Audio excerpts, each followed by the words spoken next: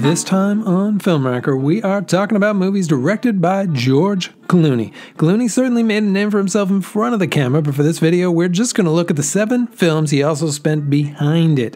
And while a lot of actors try their hand at directing, it's not that often that one manages to really break out. And while Clooney's had his share of misses, he's also had some legitimate hits. So let's take a look and count them down. Number 7, Monuments Men. Monuments Men was the butt of a few jokes when it came out, mostly deservedly so. It's a weird movie based on the apparently true story of a group of older art aficionados who enlisted in World War II as a special unit tasked with saving great works of art, and it works about as well as that sounds.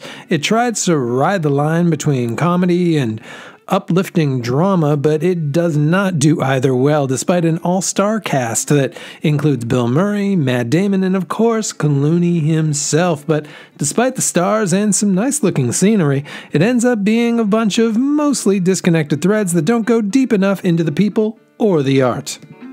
Number 6, Leatherheads. Leatherheads is not the clunker that the reviews would have you believe. It actually has a lot of charm and a terrific 1920s aesthetic with some quick-witted dialogue and some legitimately funny scenes. Case in point, the old-timey fistfight near the tracks.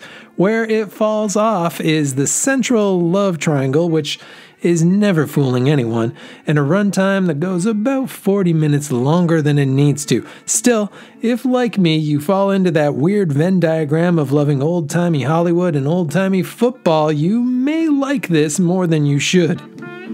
Number 5, Suburbicon. Clooney teams up here with his good buddies the Coen brothers to create a darkly quirky kind of crime story set in the suburbs of the 1950s. The result is weird, but mostly engaging, with Matt Damon in particular doing a good job as the lead, and it also does a good job of illustrating the dark underbelly of what is so often shown as an idyllic period. But the off-kilterness of the Coen script doesn't really mesh with Clooney's style, and it ends up feeling like a slicker, more grown-up version of the early Coen's Raimi film Crime Wave. I'm not positive if that is or isn't a compliment.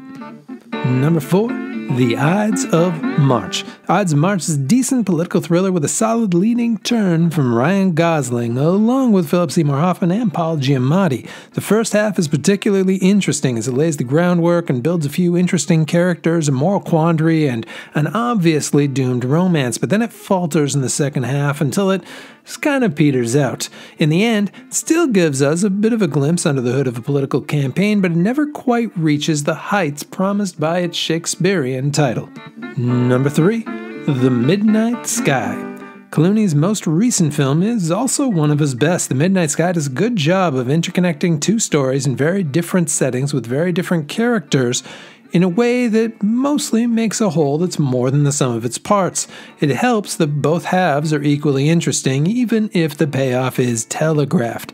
It's fascinating to watch both the crew of the ship and Clooney's character struggling to communicate from the most isolated of extremes, and even though it is incredibly gloomy, there's just enough brightness underneath, although stay for the final credits if you really want to see that reality set in. Number 2, Confessions of a Dangerous Mind. There is always trepidation when an actor decides they want to direct, but thankfully Clooney came out of the gate with a bang. The Charlie Kaufman-penned Confessions tells the charmingly strange story of a TV game show host / producer / super secret CIA agent, and though the events are generally agreed to be autobiographical only in the loosest sense of the word, the movie is no less entertaining for it. It moves well, looks great, generally lands right on the money, and stars Sam Rockwell in a role that feels like it was made for him. Number 1, Good Night and Good Luck.